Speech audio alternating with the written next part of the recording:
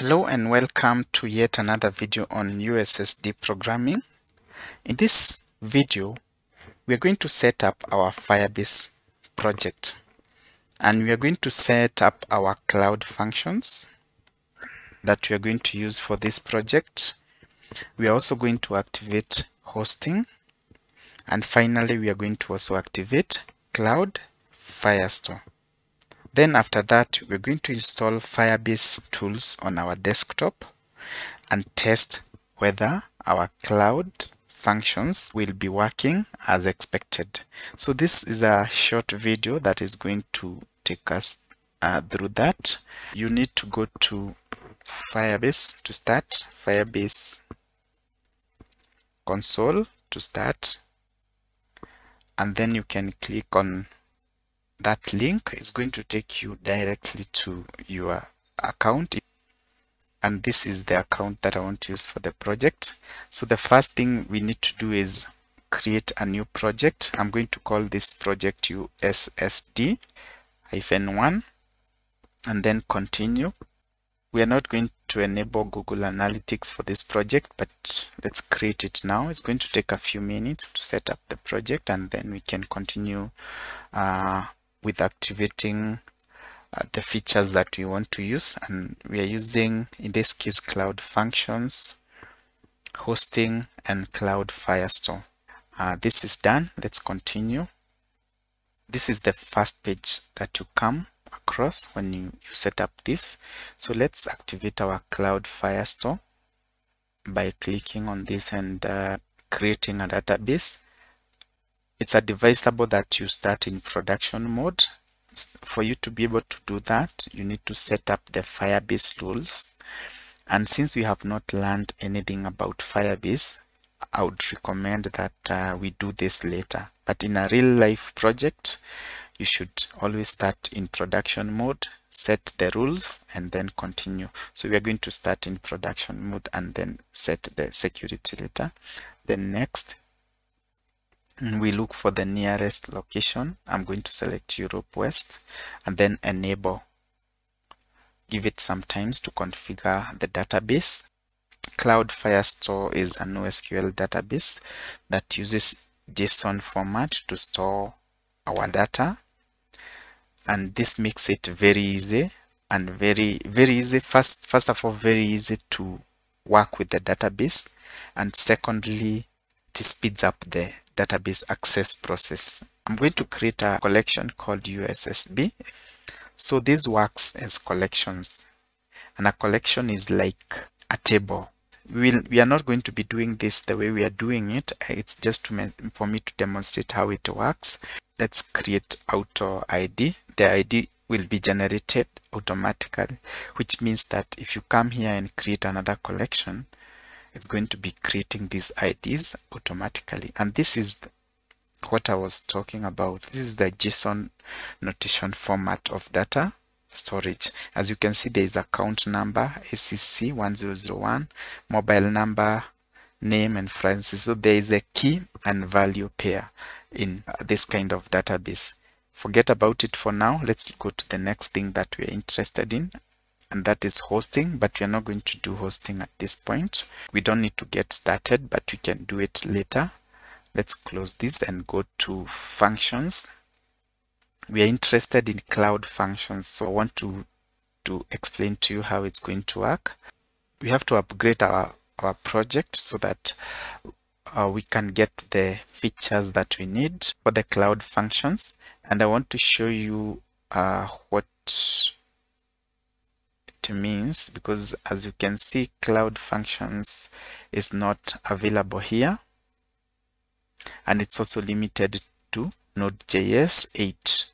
Node.js 8 has some features that are already deprecated, so we will try to upload some newer technologies, and they will not work for us.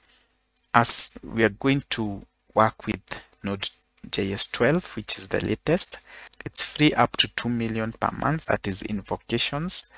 In short, you're not going to pay anything for using it unless you have a very big need that is going to require you to activate. So I'm going to select the Blaze plan.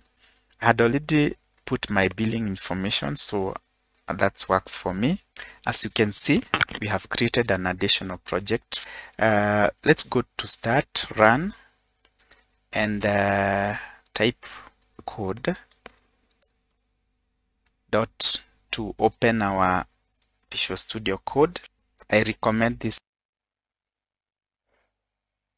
for development purposes, but if you have another IDE that you prefer using, you're good to go. So go to CD, desktop, or whichever directory you want to go to, and then we are going to create a directory here, or a folder, mkdir, and we are going to call it USSD. Then CD into it, USSD. And then here we need to install our Firebase tools. To install Firebase tools, you type npm install -g for global, which means you are installing in this computer once, you will never install them again. And then the name of the tools, Firebase -tools, and then you enter. And this is going to take some time to install. The installation is now complete. The next thing we need to do now is to initialize our Firebase project, and to achieve this we do Firebase init for initialize, and we are going to answer a set of questions that will help Firebase create the project for us. Yes, we want to proceed, so we type I and enter. We are going to select the features that we are going to use for this project. The first one is Firestore, so you move with down arrow, then space to select, and then we select also functions, and then hosting, then we can enter to confirm. Yes, we are going to use an existing project. Enter to select. The project that we created is the last one. We go down and select it, and then give Firebase some time to install it. We want our Firestore rules to be in this file called Firestore rules. So yes, indexes already exist. Yeah, we can replace it because we have not done anything else on it. We are going to use JavaScript. You can use TypeScript if you want, if you are familiar with the language. ESLint, I'm not going to use this. npm, that is node modules, to help us install libraries and packages that we need for the project. So yes, and this is also going to take some time, so I'm going to pause and then come back after this is done. npm has been installed successfully, so we are going to use public directory for our web files. Configure, yes, because you're going to use Vue.js in the future, we need to configure it as a single page project. We are not going to use GitHub. If you got to this point without errors, you have initialized your Firebase project successfully. What you're going to do now is to test whether our cloud functions are working as intended. But before we get there, let me first explain the files that we have created here. Let's open functions. As you can see, we have created, we have installed the node package manager, gitignore. Here you put all the files that you don't want to set to GitHub, in case we had initialized GitHub for the project, but we didn't use GitHub because we are not going to work with GitHub at this particular point. I'm going to skip this because I'm going to come to it as the last file. These files that end with JSON at the end, they are for settings of our project. You don't need to worry about them anymore. It was a mistake. It's supposed to be Firebase rules, but still going to work. So there's a place we selected yes instead of enter. That is why we have Y instead of Firebase rules. And these are the rules that I was talking about when we were configuring our project. So these, we are going to work on them for security, but as the very last thing in this project, there's public. This is where our HTML files will be stored. But as we said, we're going to do it as a Vue.js project, so we will only have one index.html so that it can be a single page project. What else? I think I've explained everything. And there are two directory. There's the functions directory and there's a public directory. Public directory is for our web pages, while functions directory is for our functions. Let's configure our first functions. I'm going to close this for now and comment this. If I may remove this to avoid getting an error. What you can see now on your screen is a complete cloud function. If we deploy this to Firebase, we are going to get a response, and this response will be hello from Firebase. To change this so that we don't work with the default and we are able to see our real work, we can type hello from cloud functions.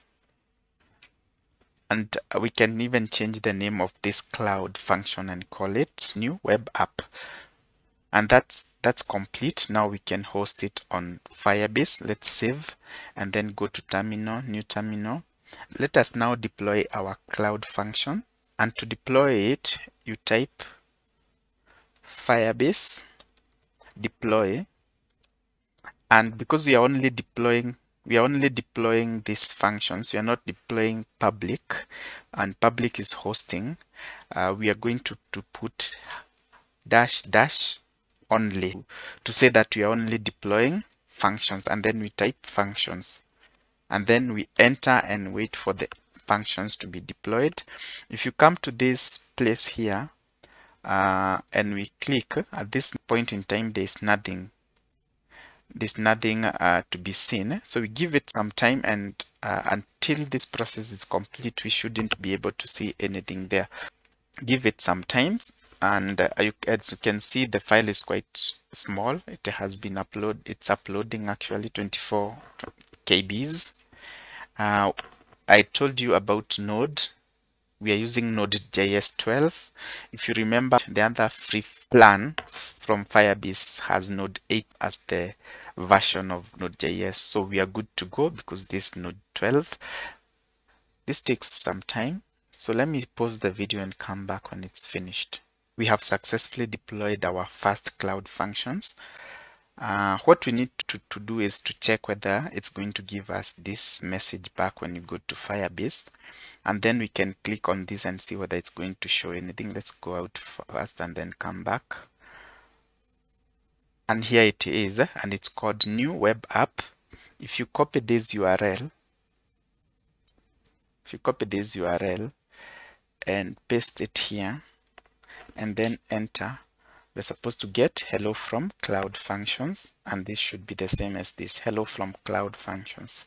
If you can remember the video that we did on USSD programming using PHP, we were using Heroku to get that kind of response, but from now going forward we are going to be using Firebase Cloud Functions. I hope this video has been informative to you. Please subscribe so that you are able to follow when I release the next video. And in that video now we are going to change this cloud function and work on it in a way that is going to give us now the data that we want for our USSD application. First, we are going to make sure that the USSD application is working in Node.js, and then we can use it to interact with the Firestore database. So we'll be using our phone to enter data in the database, to get data from the database and all that, and I can promise you it's going to be quite interesting. It's going to open a lot of possibilities for you, and I expect you to come up with something innovative that you can develop using what you're going to learn in this whole course. I'm happy that we got to this level with you. Thank you for watching this video. Let us catch up in the next video.